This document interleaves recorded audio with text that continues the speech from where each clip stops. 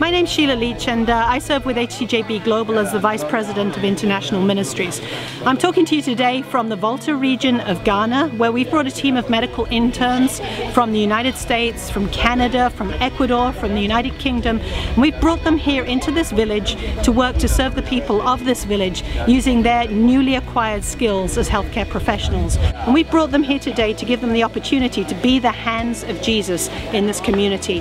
We're working with our partner TheoVision International, and they have guided us to this place today and helped us set up and provided translation. These are villages where TheoVision is already working, where we see the Spirit of God at work in people's hearts as they've been listening to the Word of God through the Bible Listeners Clubs. And we've come to provide hands-on care for that. Not only are we able to take care of the physical needs of the people in this community, we're able to do a wonderful job with our children's workers, sharing about the Lord Jesus Christ, sharing about the one who loves them. Every child in this village is important to Him. So we've got a team of children's workers on board with us.